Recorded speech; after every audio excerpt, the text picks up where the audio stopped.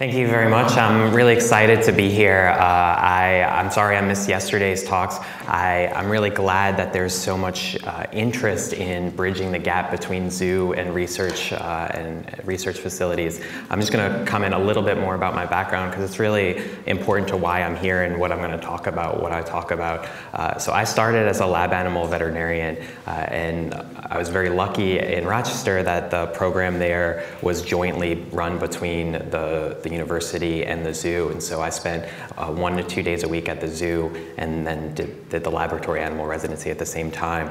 And one of the challenges that we faced at the university, for sure, this was 2010, so the age of enforcement was where we were then, and so one of the challenges that we faced was social housing, our rhesus macaques, and struggling with that. And what we really relied on a lot was what we were experiencing at the zoo with some of our very socially housed primates especially, but other animals too, who were enjoying a social experience that was vastly different from the animals that we worked with at the university. And so sort of that contrasting experience was really important to me as I developed as a veterinarian and certainly became more interested in animal welfare and socializing animals with that contrast. So it's mid-morning, so I'll try to make this a little bit interactive. So if we talk about social housing in research facilities, what are some reasons that we do that? So we're all here talking about social housing. So why is it important? Why are we doing it? Feel free to yell out. Isolation of stress and then actually data. Yeah, so we want better research models, absolutely. It promotes species-specific behaviors. Absolutely. Right, improve well-being, absolutely. So I think it's really interesting, and it says a lot about the group of people that's here today, that a regulatory requirement is not what anyone said. And for sure, that was, when I was doing this at the university in 2010, that was sort of our hammer, right? And that we needed sometimes. And so we do it because it's a regulatory requirement. We want better research subjects.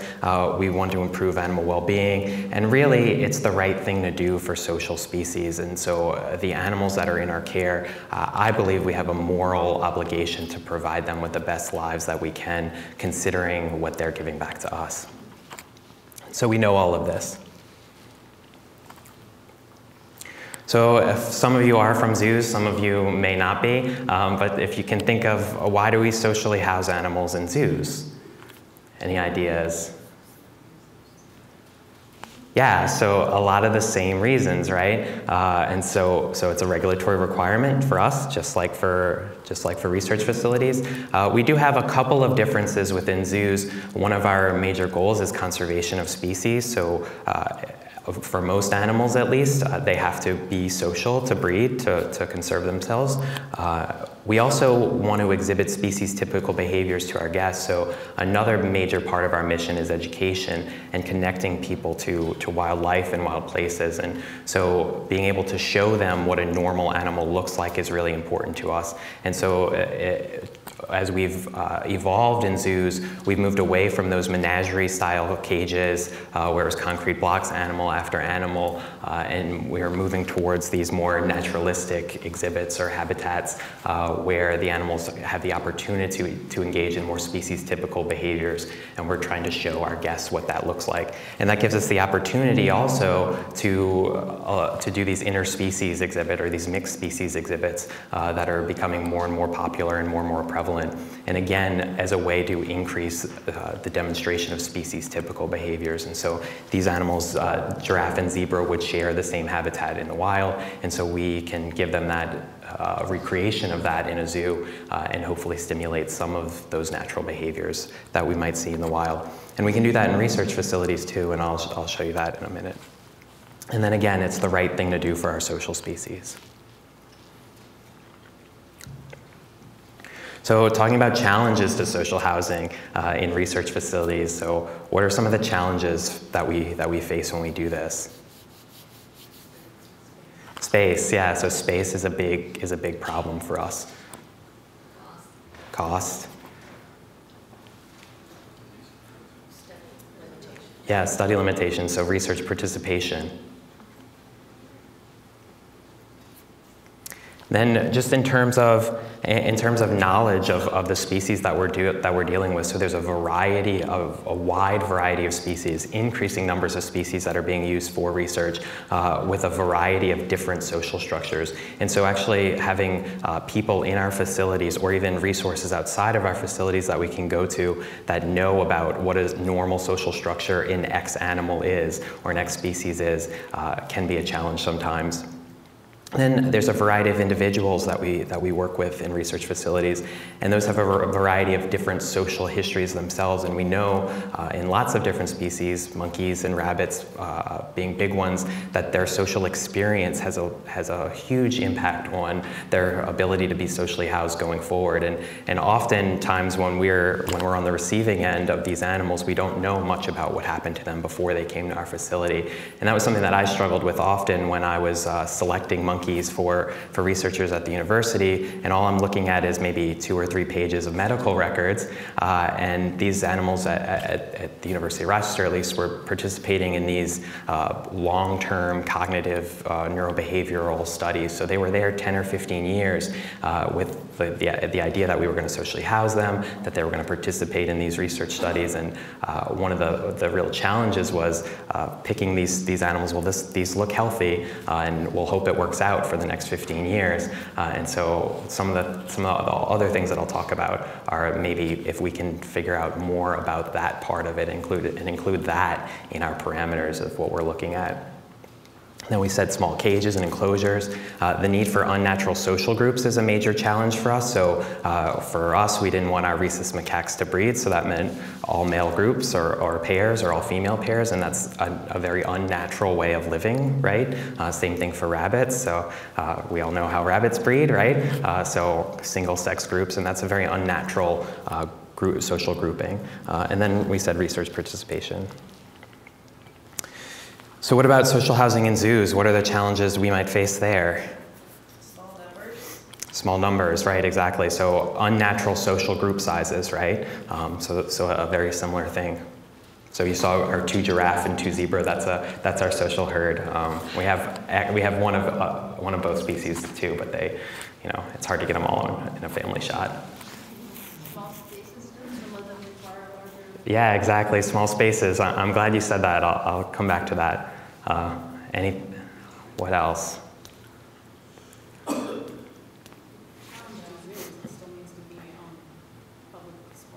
Yeah. So having the opportunity for people to be able to see them, and one of the things that is a real driver for me is the similarities, and something that I always used to say is that every animal has a job to do, right? And so the research animals have jobs that they need to do, and our zoo animals have jobs that they need to do too. So they need to be out there and visible. Yeah. So really very similar challenges in zoos than and in research facilities that we're talking about. So a wide variety of species and social structures. And so this is Katya. She's our Amur tiger. She lives alone. And so how many times a day when I'm walking by, am I asked, or am I told that our tiger is lonely? At least once every day. And so this is a very natural social structure for her to live in by herself. And it's difficult to see, but she's a very happy tiger in that picture. She just got a deer carcass. So she's eating a deer. And we were just talking about risk with feeding wild prey. And Kathleen was talking about wild feeding different foods. And for sure, this is an opportunity that we have in zoos that is probably somewhat limited in research facilities. So addressing the social needs of that animal, of that species, versus the social needs of some of the other species that are much more social is part of the challenges we face. Again, a variety of individuals with different social histories. So we have animals that may have been hand-reared, especially a challenge for primates like orangutans. When they're hand-reared, they're often not good mothers themselves. So it's sort of a perpetuating cycle that we have to deal with. And especially in some of our other primates and cats, these animals don't necessarily know how to be an orangutan or a gorilla or a leopard. And so if they don't have that maternal experience, so trying to deal with those issues and give them the social skills that they may have missed out on in the beginning of their lives is a problem. And I put small cages enclosures on this list too, and I put it in quotes because you might look at our elephant exhibit, or habitat as we say, that's a little less than 1/4 of an acre, and say, come on Lewis, what are you talking about, small spaces? What's your problem, right? But when you're dealing with an animal that lives here, our 1/4 of an acre is very small, and we know for sure that exhibit size is a significant issue for at least for our visitors when they look at an exhibit and question what we're doing and how we're housing animals. And the same thing that could be said of research facilities when we see macaques in stainless steel cages, where size of the enclosure is a significant problem considering where they live. And then I added, I said public scrutiny is maybe one difference that we have between zoos and research facilities. For sure, we're admissions driven, right? So we want to get people in the door, and so there's nothing that does that better than, well, a baby animal does that the best, and then second best is a new animal. So we heavily promote when we get a new animal, and when that doesn't go the way we're anticipating that it will, it leads to these sort of headlines where we've promoted, we're getting this new wild dog, it's going to be great, we're going to have babies, it's going to be awesome, come to the zoo, come see it, and then we put them together, and then the male kills the female, or in the case of tigers, the female kills the male, and it's really sad. And then we have to go and defend why we did what we did and why we thought it was okay in our process for going through that in a really public way. And we also have an increasingly skeptical public of what we're doing in zoos as well. And you know, for sure, research facilities have had this for a long time, and zoos have too, but more and more people question the way we house animals in zoos. And so our zoo just got on this list this past year for the first time among the worst zoos for elephants in the United States. And so for sure, the way we house animals, their social structures, considering the challenges to providing a normal social structure for these different species is important. But when I was putting this together, I was thinking, you know, I've certainly encountered challenges, media challenges when I was working more at the university. And so in research facilities, we have this same problem with animal extremists and this idea that what we're doing is inherently wrong with our management of our research facilities. And so when we're talking about social housing and defending what we're doing, this is a real opportunity for us to show how we care and that we're really promoting giving these animals the best experience that we can. And so, so again, even though there's going to be skeptics, there's going to be negative outcomes as part of what we're doing when we're socially housing, that we're trying, I think, is the bigger key that we have to make sure that we're sharing that message. So again, trying to come up with something that's different, and so commitment to a lifetime of care. And so this is Lucy. She's our 42-year-old spider monkey that we just recently went to California. Lucy was brought to Seneca Park Zoo about 10 years ago to join another very geriatric spider monkey aptly named Spider-Man, so they were supposed to live out their golden years together.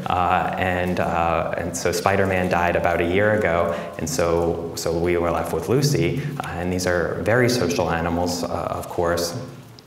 And so our zoo is phasing out spider monkeys, and it turns out a lot of zoos are phasing out spider monkeys for lots of different reasons. So it was a challenge for us to find a social group for Lucy to join, recognizing that she's 42 years old, even though she has no health problems that we can tell, except a little bit of arthritis. Still, we have to provide for her social life going forward. But still, that's not really a difference, because this is here for research facilities too, this idea of a commitment to lifetime of care, for sure for animals like chimpanzees, and really spreading, and our counterparts in India have been doing this for a long time with retirement of research dogs and other species that they use, and macaques.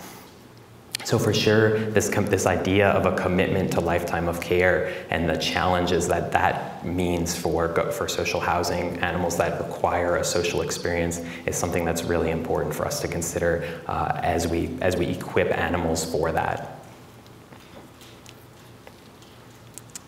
So it turns out that zoos and research facilities have a lot in common, and we really should be talking like this and really looking for ways that we can partner with each other and come up with different ways that we can improve both animals in both situations.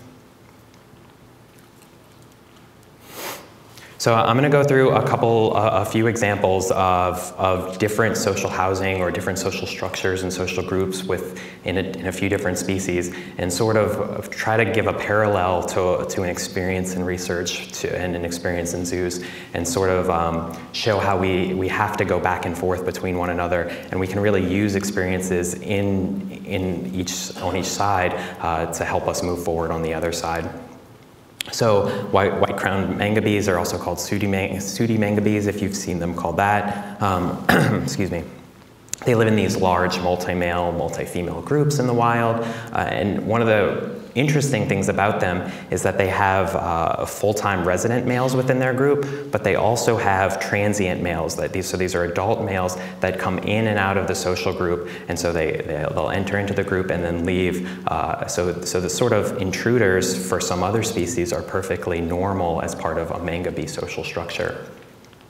So what that means for us housing them is that all male groups are probably pretty likely to be successful because we know they're capable of having these male-male adult interactions, even with unfamiliar animals. So it's probably something that we can do pretty easily.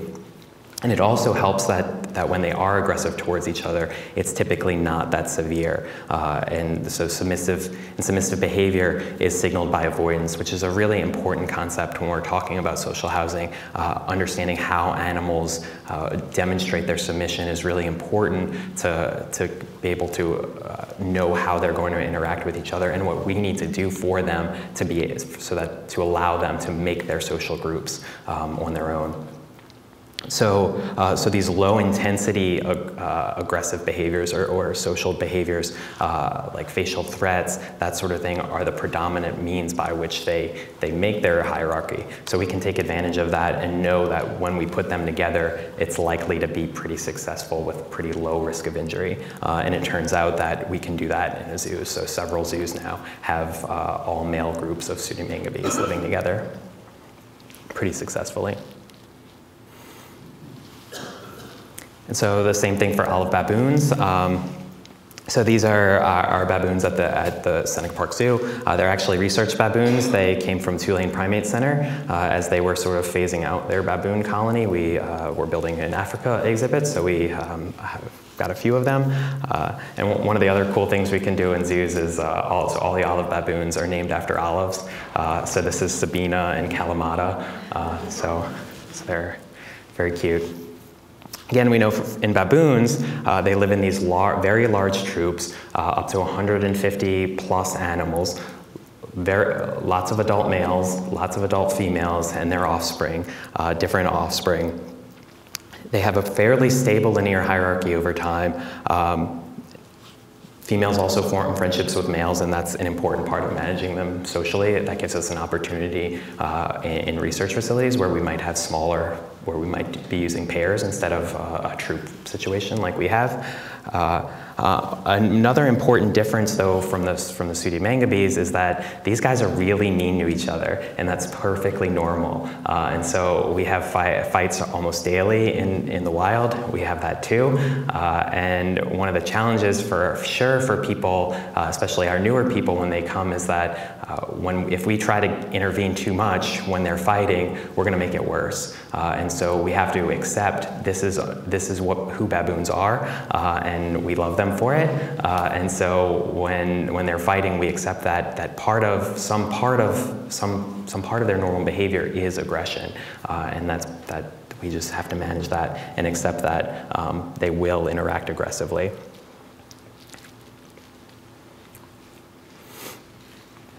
And so one of the things that's really important is finding different ways for us to facilitate social interactions or social groupings in animals like that, where there is significant amounts of aggression over time, and in a way that we believe what we're doing is improving welfare, right? Because that's what we're really trying to do. And so if we're not trying to social house for social housing's sake, right? And so we do want to reduce aggression to the point where it's at some manageable level where animals aren't getting injured, significantly injured all the time. And so one of the things that we've been able to do is recognize that aggression increases when these animals are, the term the keepers use is in swell, when their sex gain swells up, that's what they say.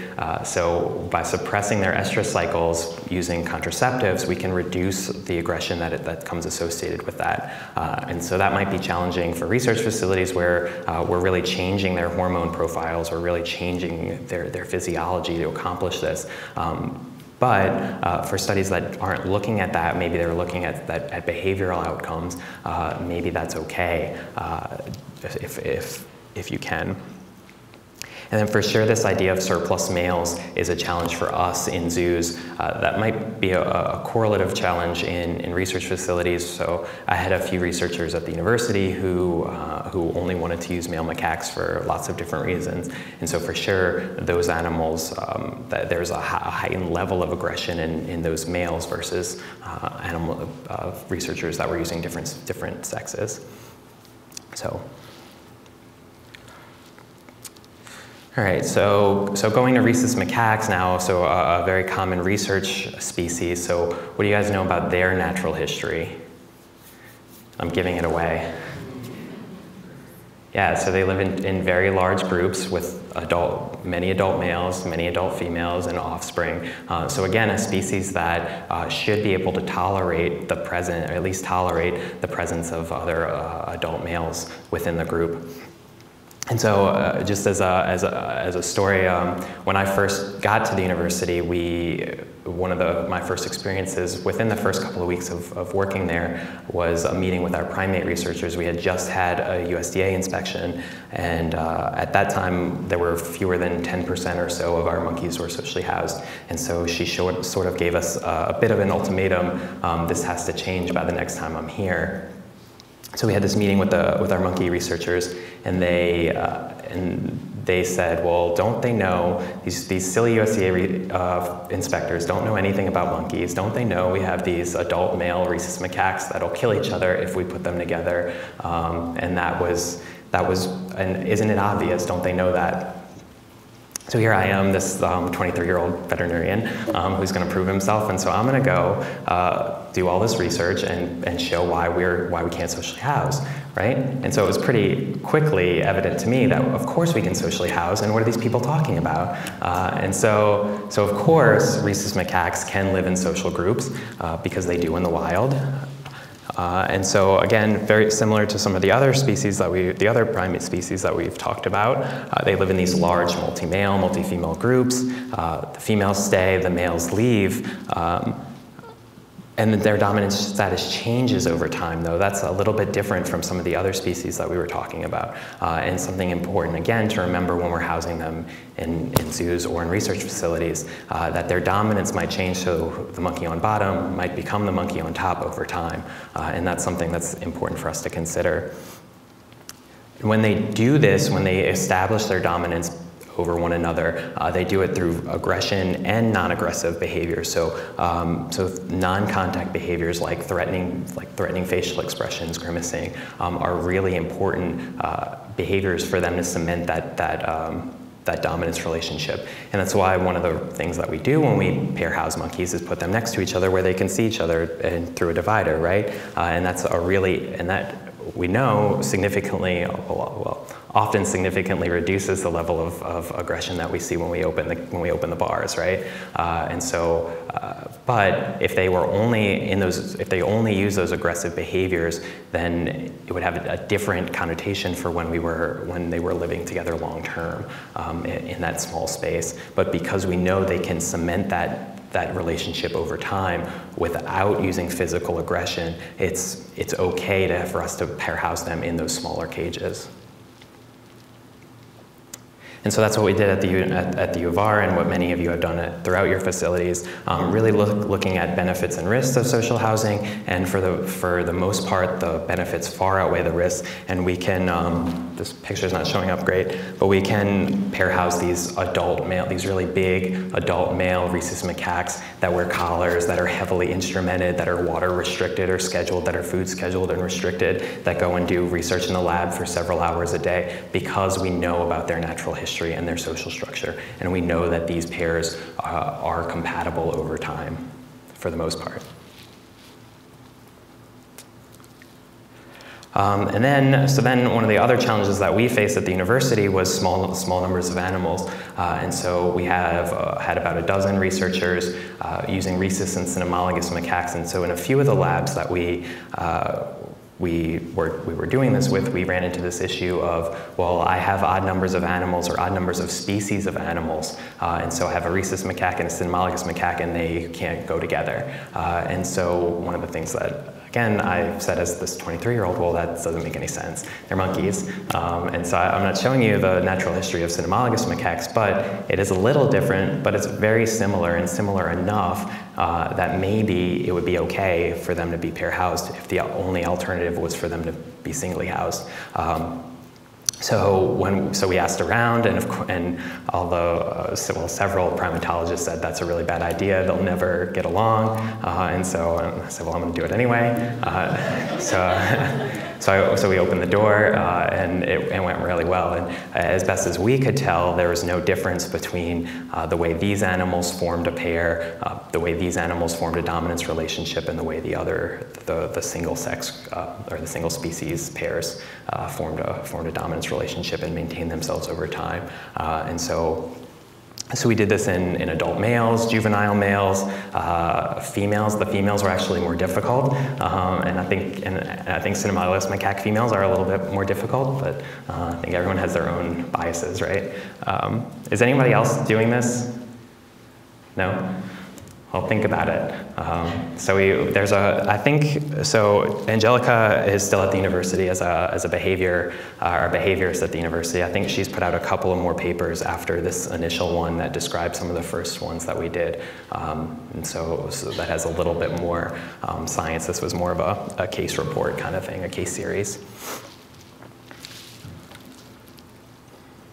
So having been so successful with monkeys, so by the time we were finished, we were up around 85% of macaques at the university, so from less than 10 to above 80. And those last few really were researchers that had odd numbers of animals, and so we weren't making people go between two PhDs don't play in the same sandbox, right? Sometimes, so that was sort of our max. So we were so successful with macaques, and we do a lot of orthopedics research there too, and cardiovascular research. So we had a lot of rabbits in single cages. And so if monkeys can live in social groups and social pairs, then obviously rabbits can too, right? Pretty easily, because this is what we all picture when we picture rabbits, right? Lots of happy rabbits in a field. So these guys for sure are social, and it'll be really easy, and let's just put them together. And that's obviously not true, right? It's much more complicated than that. Turns out rabbits are a lot harder than monkeys, right? So what do we know about the natural history of rabbits if we really delve into it? Anybody? No? So European rabbits that are the descendants of our research rabbits are descended from European rabbits are actually really interesting among leprid species. They're the only ones that form stable social groups. So the European rabbit is the only rabbit or hare that forms social groups. So that should be a red flag for us, right? That something might not be right. So looking at the social history of rabbits, they can live in these large social groups with a dominant buck, many females, and subordinate males, so adult males. So they can have adult males around and tolerate their presence. There's a strict linear hierarchy in each sex, so that's a little bit different from monkeys. Males submit by retreating. That's a really important part, a really important difference in rabbits compared to monkeys or most primates. They submit by retreating or fleeing, depending on the term, how you define your terms. So they need to be able to get away to demonstrate submission. So if you think about the cages that we house them in research facilities, that's probably not possible. And so this sustained aggression that we see in rabbits that we pair house in cages in labs might be because of the way we house them, and the way they need to demonstrate submission is not possible in the cages that we typically use. Whereas for macaques, our standard cages may be okay because of the way they demonstrate submission doesn't require the other monkey to leave. We also know, looking more about rabbits, if you watch groups of rabbits, they actually typically don't form social groups unless they have to.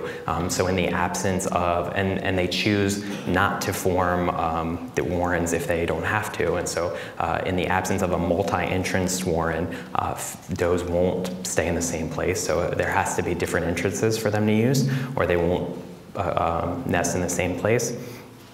And if there are single dens that they can use or single burrows that they can use, does will preferentially use those versus using the multi-entrance warrens, so for the most part. So they will, so it might actually be that these animals are in this group because there's only one place for all of them to live in this environment. Whereas if they had their choice, if there were multiple places to live, maybe they wouldn't be together. So that's a really important difference. But we also know that, because we started socially housing them anyway, because we had this sort of idea of rabbits are social, and we have to socially house social species, we started doing it anyway. And we do know that even adult males, unrelated adult males, will engage in affiliative behaviors. They will choose to lie in close proximity, they'll share food, they'll allogroom one another, and so there is some benefit to social housing them. Males that are separated by a divider will choose to lay next to each other for the majority of the time versus apart.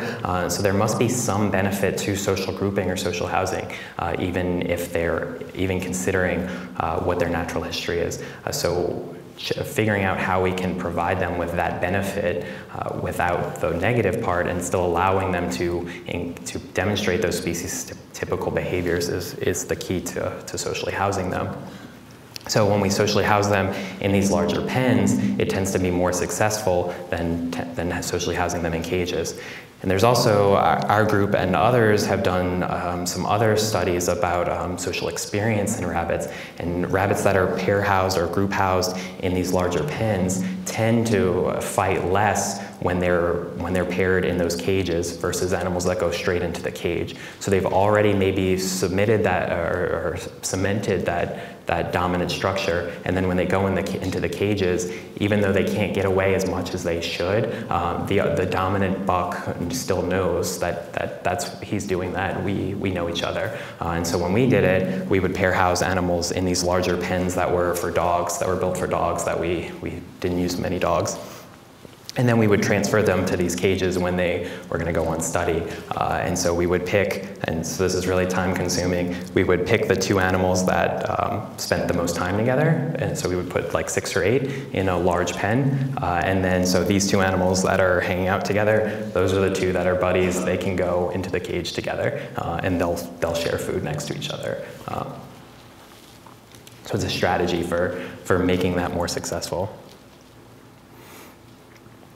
And so again, thinking about different strategies that we can use, recognizing natural behaviors, and in many species, including rabbits, the males are really important as aggression reducers. And so in rabbits, the scent of the male the male marks the females, and that scent, we believe, reduces aggression among the females. So you can increase social housing of does, or increase affiliative behaviors of does by dabbing the urine of a male on all the does. And so this is Joy Mensch's work, and she's done some really interesting stuff with rabbits. So again, so something that doesn't change their physiology, but recognizes their natural behavior and their natural social structure. And so if you have bucks around, using the same one to inoculate all the females gives you an opportunity to social house animals that you may not have had. But for sure, rabbits are complicated. All right, so switching back to the zoo, so I mentioned elephants, so African elephants are really, really cool, right? What do we know about their social history or social structure? Groups of matriarchs. Yeah, so matriarchs, it's a matriarchal society. Anything else? Any other big keys? Family groups. Yeah, so family groups. With usually a matriarch grandmother, great-grandmother, and then multi-generational. So the females tend to never leave their natal group, which is a really important welfare thing for zoos. So just in terms of their nature, elephants are extremely gregarious. So elephants have the biggest social network besides humans of any mammals ever studied so far. So they recognize hundreds of individuals and they remember them over time. So that's an extremely important thing to consider when we're talking about socially housing them and managing them. Excuse me. Strong social bonds are formed between females, like we said, usually related to one another. And males often live alone, and we traditionally thought of males, adult male elephants, as living mostly or almost uniformly solitary lives. But we now know that male elephants do spend significant portions of time interacting with other males, and outside of breeding season, so outside of must, they will form these social groups with one another, these bachelor herds, that they'll spend 30 to 40 to 50% in some groups of their time outside of must in these social groups. And the really cool part is that those relationships are maintained over time. So so they'll break apart when they go into must, but then elephants will return to they'll hook up with the same partner or the same group in the wild. So they remember those animals, so males form these strong social bonds too. So that's really important. And again, elephants are sort of our charismatic species for sure that people care a lot about in zoos. And we know that spending time housed separately for them increases their stereopathies and some other poor welfare indicators. So social housing for them is extremely important and something that we really focus on. So these are our girls at Seneca Park Zoo. So we have Genesee and Lilac. If you've been to Rochester, Genesee is the Genesee River flows through Rochester, and we're famous for the Lilac Festival. We have really lots of lilacs, so that's where those names come from. They're about 40 years old. All four were captured from the wild. They're about 40 years old. Genesee and Lilac have been at Seneca Park Zoo since the early 80s, so they're pretty well bonded to each other. And about probably 2014, 2013, our accrediting organization changed the standards for elephants, and so we're required to house any institution that has elephants is required to have at least 3, recognizing that we never want them to be alone. So if you have 2 and 1 dies, then they're alone, and it's quite difficult to move one. So if we can do that ahead of time, then that's better. So in 2015, we brought Moki and Shana to the zoo, recognizing that we had these two older elephants. And so Moki and Shana had been together for about 30 years in multiple different institutions, but still they were moving together. So they were pretty well bonded, or are pretty well bonded. And so this is a really unnatural grouping for sure, these adult unrelated animals that we're gonna force to live together now.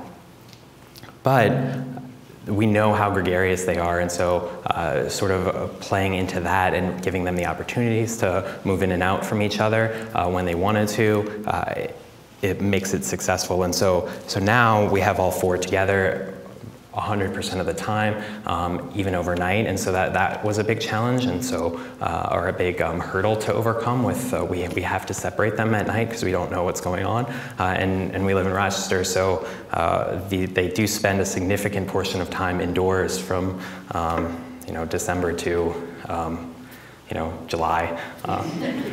Sarcastic, but almost.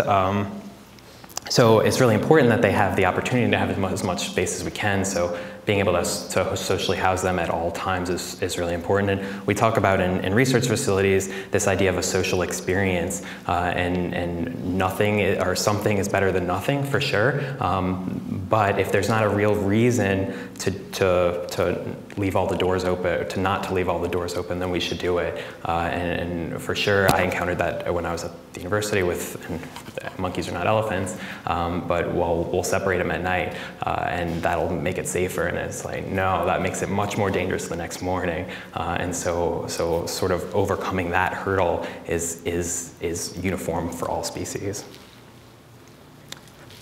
And we also, because we also know that these males have these strong bonds, we're becoming much more sensitive to that for zoos too. And I'm just going to show this for a minute. Let me see.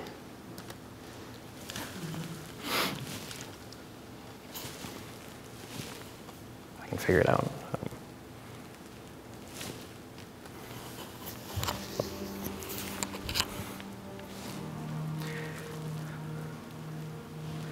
So this is a video from the Birmingham Zoo. There's only 2 zoos, I believe, right now that have herds of adult males, elephants, and it's one of those things that, again, is so ingrained. We cannot house adult male elephants together, and it takes somebody to really challenge that paradigm to get there. And we know that they will interact with each other, and for sure. So the alternative for all 4 of the animals that are in this herd would be singly housed, for their lives. Oh, look at Milwaukee. Look at this. And elephants, these males, they'll typically try to get up as high as they can, either to seem bigger or to give themselves an advantage, leverage if they're fighting. So you'll see the little ones do it a lot, trying to get up to his eye level. So for Milwaukee to step up on that is very common. So it's pretty amazing to see elephants like this. They're playing, right? They're engaging in play behavior, which we know is one of the most significant indicators of positive welfare that there is. And so the idea that we would never do this is pretty exciting. That's how far we've come with changing the paradigm. And so it's complicated for sure. And you saw that little bit of displacement at the beginning, but we accept that's a normal social behavior, that displacement. But to give these animals the opportunity to engage in normal play behavior is really important for their welfare, really critical for their welfare. And so these animals are, I'm only showing you a couple of minutes. For sure it's really complicated to manage them because they do go into musks. They do need to be separated like they would be in the wild. And so giving them the opportunity to choose when they want to interact, when they want to engage in these behaviors is really critical. Number 1, you'll stop. They'll move this around a little bit. Yeah. Showing off his strength, just saying, yeah. You better walk away from me. So he's trying to do everything he can to get that other male to move away. Some males won't worry about it. They'll just go in there and start trying to beat him up. But he's a little bit more passive now.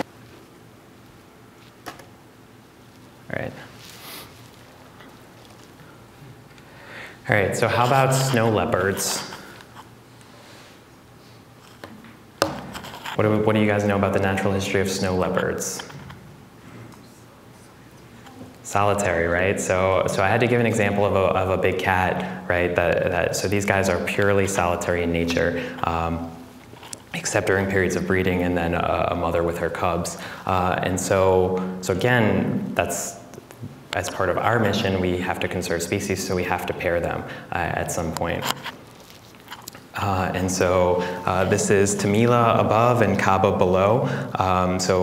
Tamila came to us last year, to our zoo last year, based on a breeding recommendation. And I will show you what happened with them.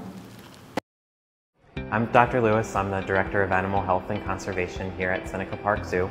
You may have heard we recently brought in a new snow leopard, Tamila, to be the mate for our male Kaba. And so during protected contact introductions, Tamila swatted at Kaba through the fence line and cut his eye. The keepers immediately notified me and we began treatment. He came right up to the fence line, let us get a really close look at his eye, and then treat it with eye drops. We ended up having to do a physical exam under anesthesia, and we were able to confirm that the scratch actually caused the eye to ulcerate. So we were more aggressive with our treatment, but unfortunately it still wasn't successful, and the globe of his eye ended up rupturing. So we had to take it out in a procedure called enucleation that we were able to do here at the zoo's animal hospital. Kaba has made a full recovery. He's moving around his exhibit, he's jumping up on his furniture, and we can't detect any visual deficits from before the surgery. The keepers were observing the animals during the introduction period, and it didn't appear to be an aggressive interaction, more of cats playing with each other along the fence line. Cats are solitary in the wild. You really would only find them together for mating or for a mother with cubs. We've been really lucky here that our snow leopards have often gotten along, so we've been able to keep them together year-round. But oftentimes in conservation care and in the natural range, they're solitary animals. In their new habitat, Tamila and Kaba will be introduced again around a mating time so that we can mate based on a recommendation by the species survival plan.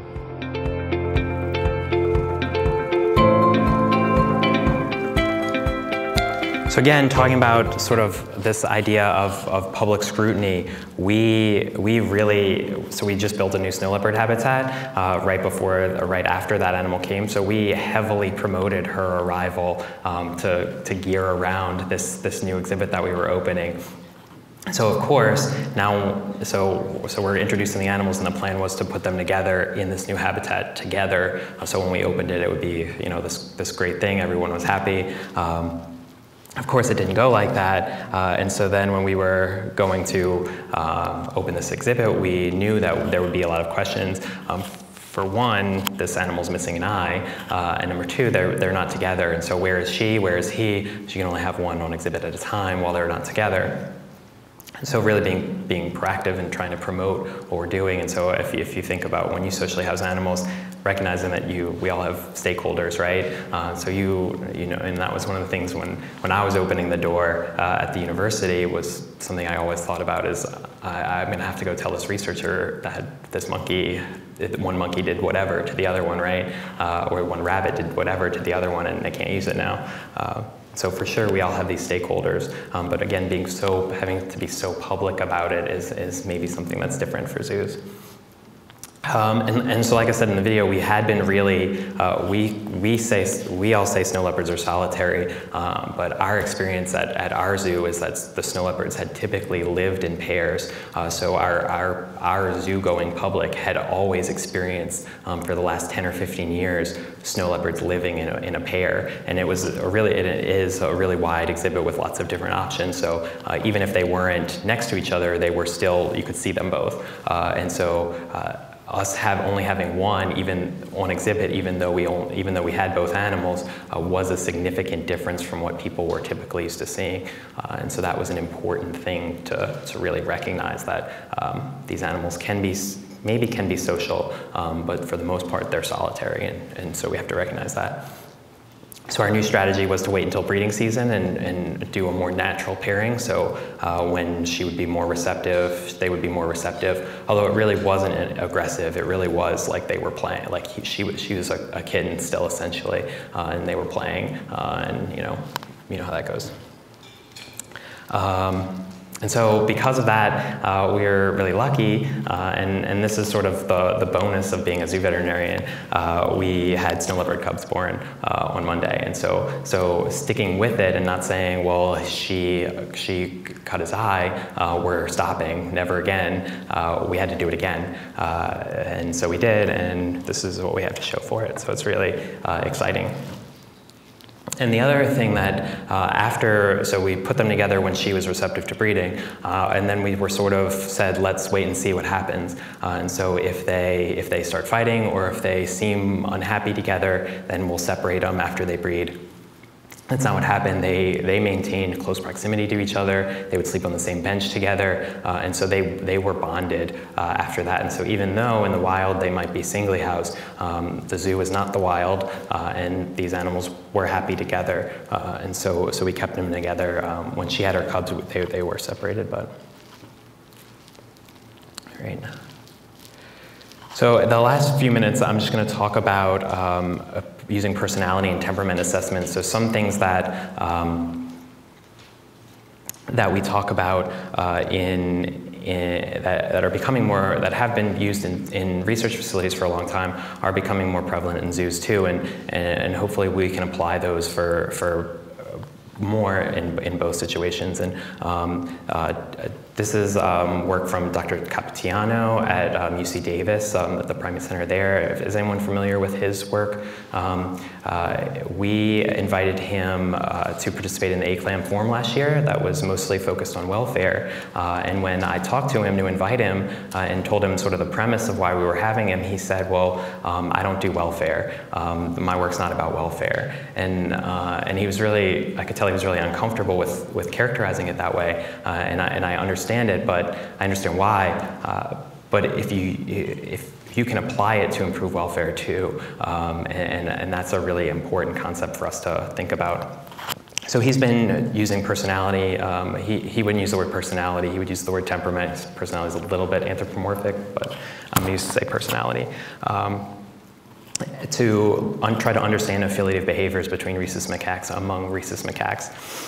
And so he has lots of different traits, and he determined that equability, which is calmness, activity patterns, excuse me, we might call it, or I would call it, introversion in people, sort of, and adaptability are directly responsible or directly account for some of the variation that can't be accounted for by sex, rank, those type of typical factors that you might think of determining affiliative behaviors or social relationships in rhesus macaques. And so that's really useful for us, and not only affiliative behaviors, but also for those of you who work with monkeys that do these behavioral studies in training methodologies. So they respond to training methods differently. And so if we could use some of these temperament assessments to understand these two monkeys might pair well together, or these two monkeys will participate in this, will accept being chaired and participating in this behavioral research study for the next 15 years of their lives, that would be much better than me saying, well, it's got a body condition score of 3 and it's got all of its hair, bring it on, right? So if we can use those methods to understand, one, social housing, and then two, research involvement, it would be very useful.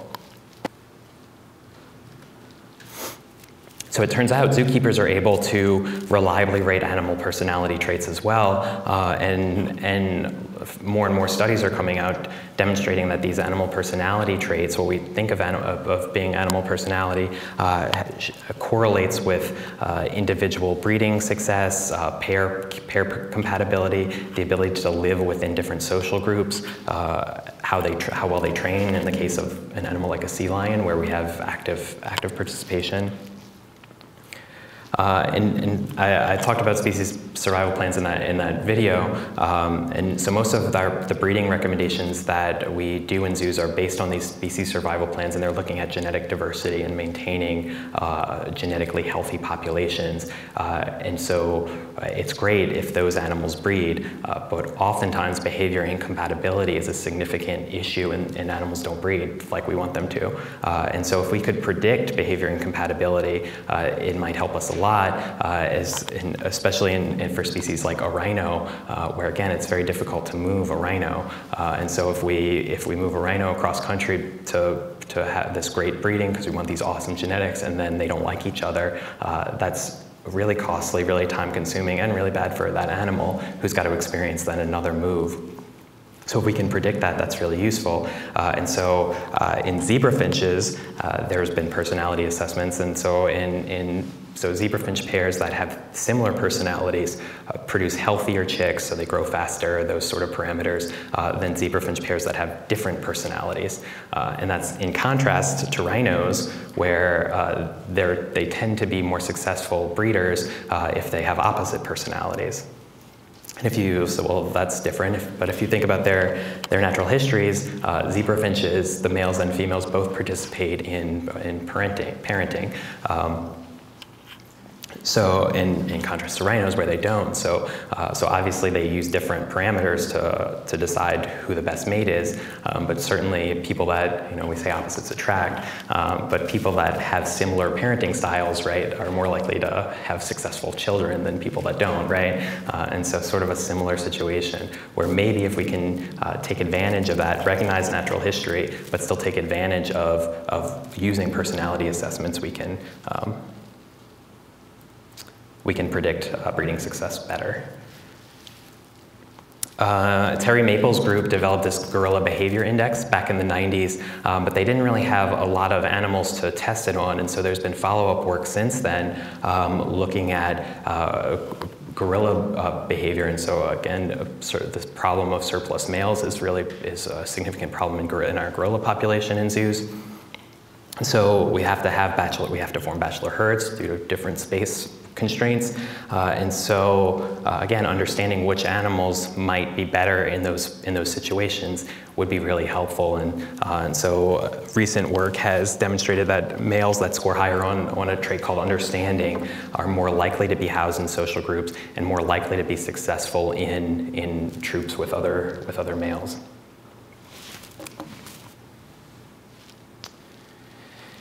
And then even though we're talking about social housing with other species, with other animal species, I think it's really important for us to talk about the idea of a positive relationship with people as being a really important social dimension for the animals in our care. And I do think we've for sure embraced this in zoos, and depending on where you are in your research facility, where I think we could do better with this and recognizing how important this is. So a lot of work done in farm animals suggests that those animals have different welfare outcomes based on what they call stockmanship. So based on the relationship with their caregiver, even in the same management situations, even in the same housing style. So a pig in a gestation crate is not just a pig in a gestation crate. There's more to it than that. And so really promoting the idea that the human caregiver has a really strong impact on that animal's social experience, whether it's in a research facility or in a zoo, I think is really important and a really big way that we could make a big difference.